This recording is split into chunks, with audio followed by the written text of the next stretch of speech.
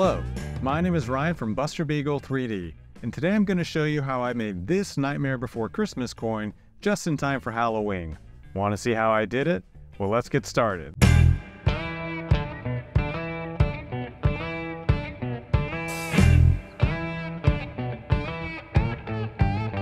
So since Halloween was coming up, I thought I might make a Halloween-themed coin. I just watched Nightmare Before Christmas with my girls, so I thought it would be a perfect thing to engrave on a coin. Now what I thought would be even cooler was if the coin was not only double-sided, but had sections cut out all the way through the coin. Now, I probably could have used AI to produce an image that I could then engrave onto the coin, but I wanted to have a little bit more control than that. If you are not aware, my full-time job is a 3D modeler, but since not everyone out there is, I wanted to see if I could do it with minimal 3D modeling skills. So the first thing I did was to see what models I could get that people have already produced. There are many 3D printing sites out there where you can get many models for free, so I started there to see what I could find. The first thing I found was this Jack skeleton model on Thingiverse, which happened to be the model that was cut up from @SergioSR on My Mini Factory. The model was cut into pieces on Thingiverse, so it was perfect for me to use for kit bashing. I ended up using Jack's upper body and the pumpkin.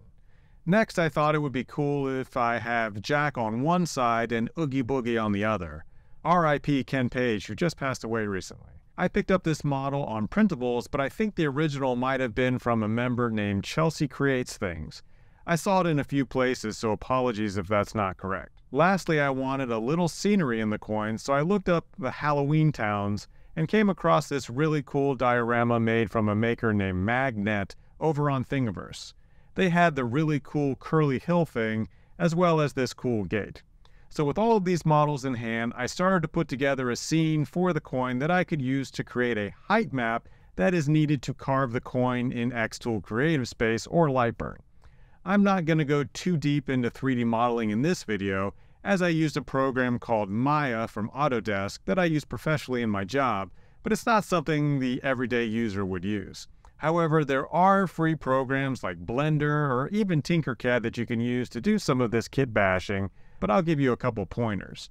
First, you want to make sure that your model looks good from the front, as you will only be able to see it from direct on.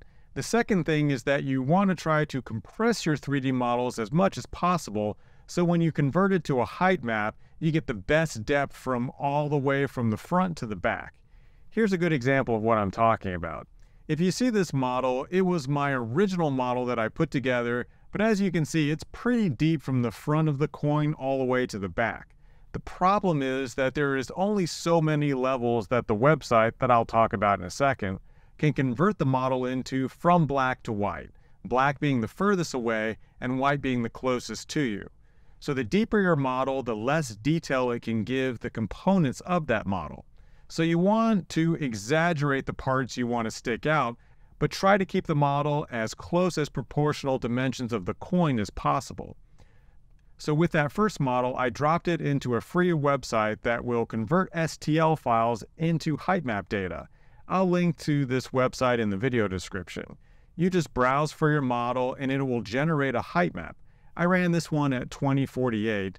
I did both sides of the coin and thought it looks okay, but I thought I could do better. Next, I tried to limit the depth the website had to convert from, so I created these models. As you can see, it's far more shallow than my original model, but when I ran that in the website, I ended up with far more detail as the website was able to spread the white and black over a much more shallow distance, which gave me a better resolution overall.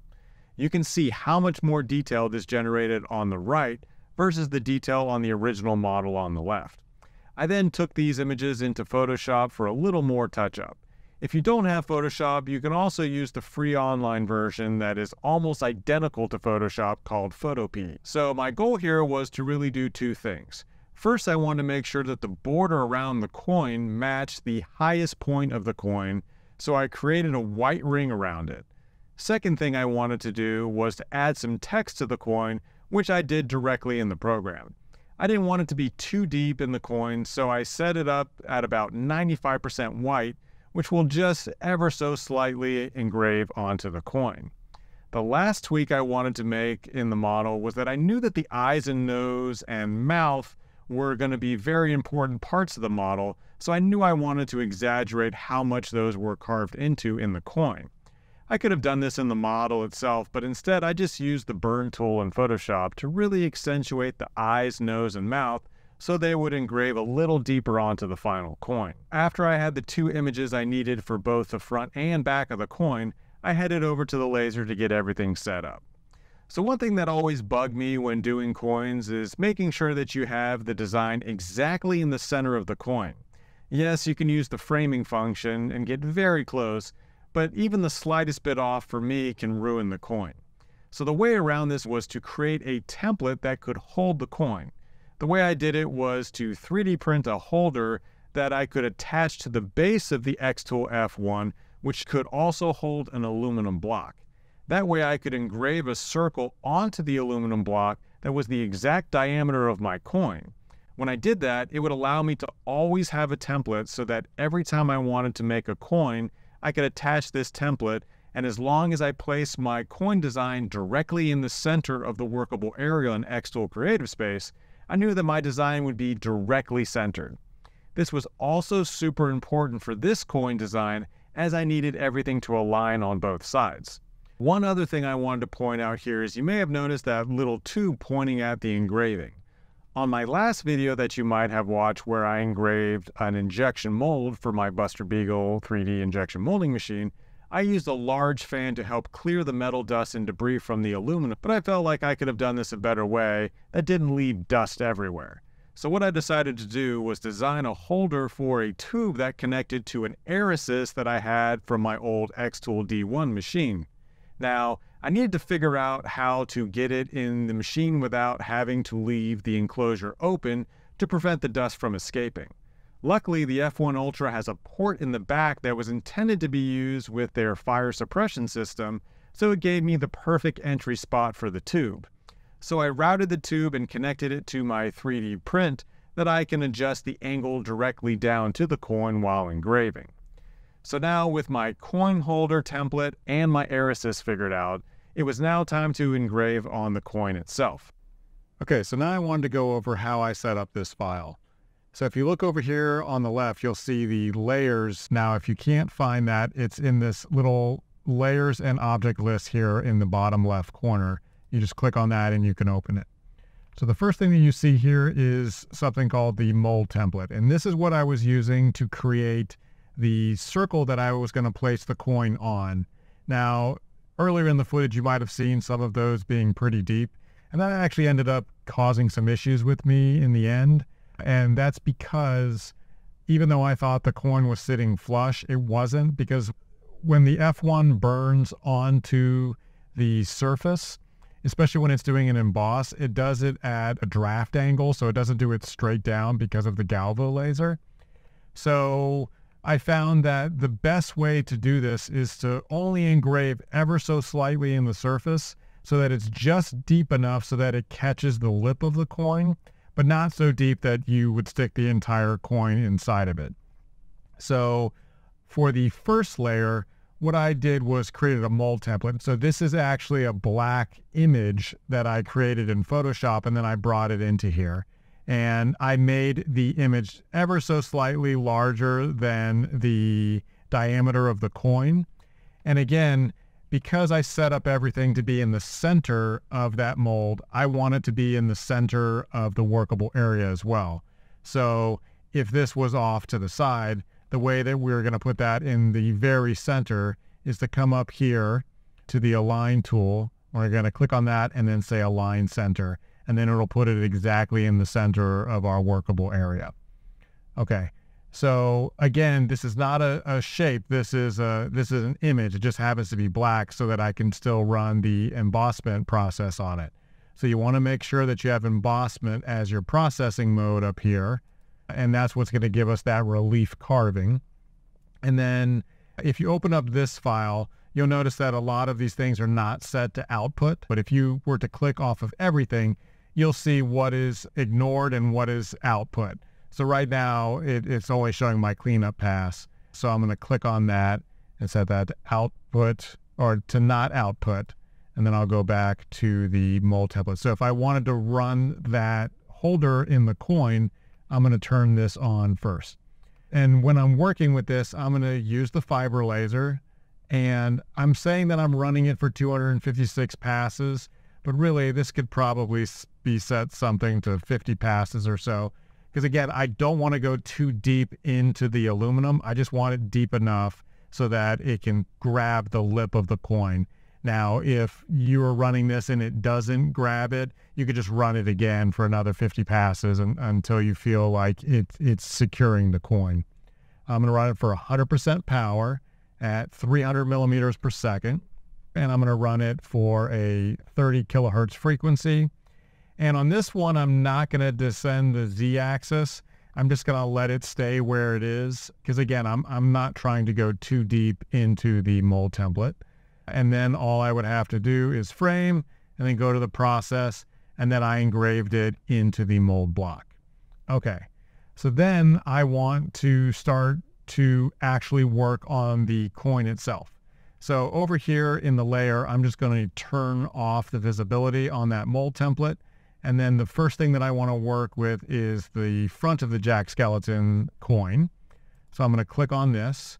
And again, I don't want to output the mold template anymore, so I'm going to change that to not output. And I want to output the jack model, so I'm going to say output.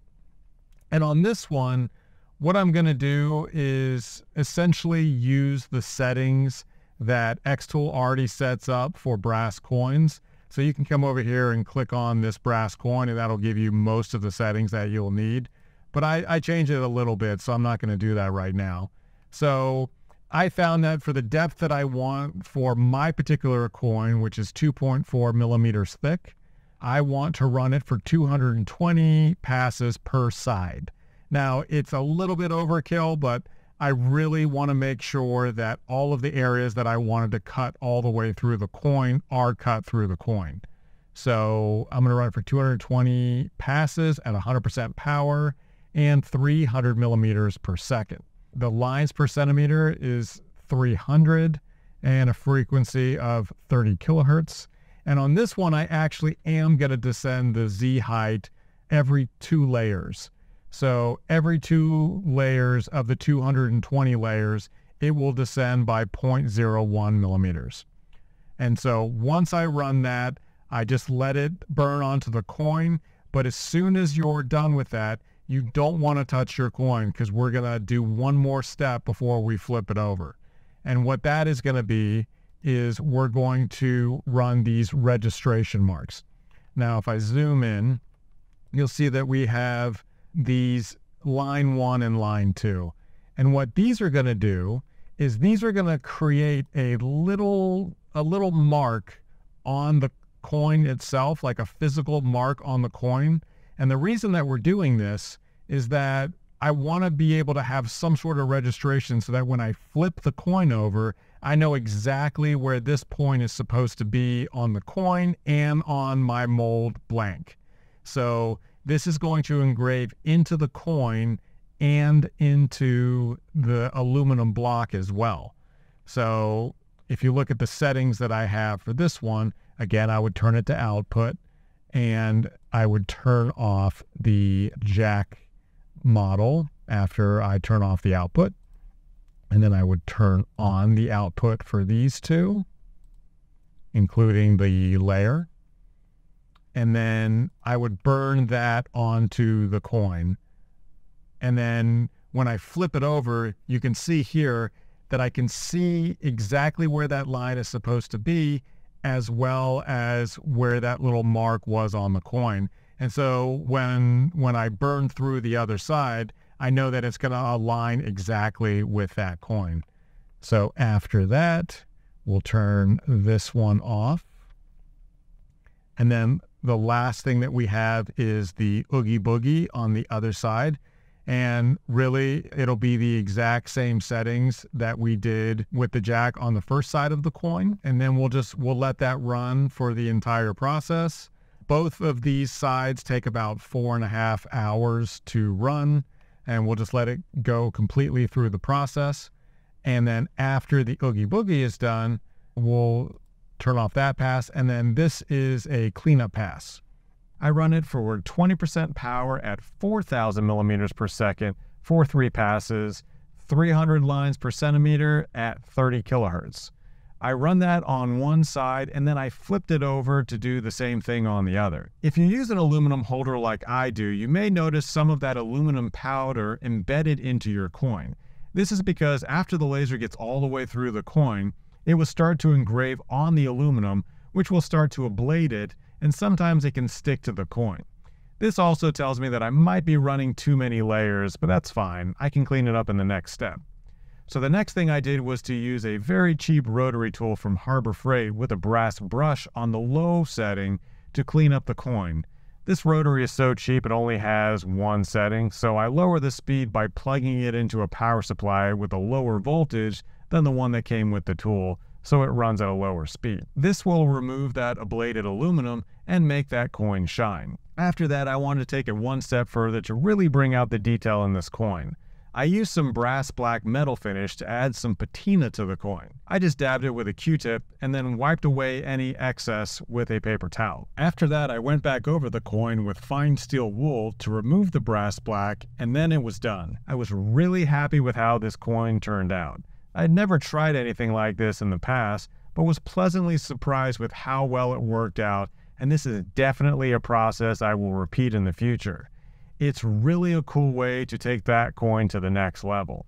So that's it. I hope you guys enjoyed watching this. I will provide a link to this coin in the video description if you want to make your own. If you did enjoy this, please do click that like button, drop a comment telling me what you think and if you ended up making one, and consider subscribing for more content having to do with laser engravers, 3D printers, injection molding, and all things maker. Thanks again, stay safe, and we'll see you next time.